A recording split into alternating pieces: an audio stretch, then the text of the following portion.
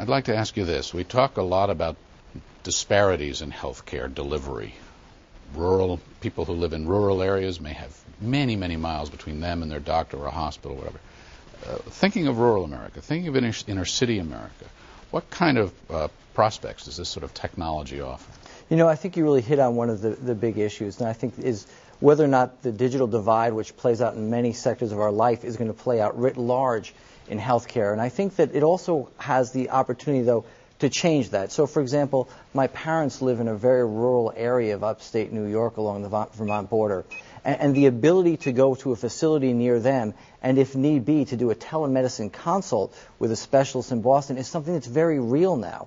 And so in some ways, we've been able to use this information technology to kind of cross some of those bridges much faster than we otherwise would. And one can think of the way that we've had telecommunications evolve. Many parts of America waited for years to have phone lines to be strung through their areas, but now with digital technology and with wireless, we can get to them quicker. We need to do the same kind of thing with healthcare.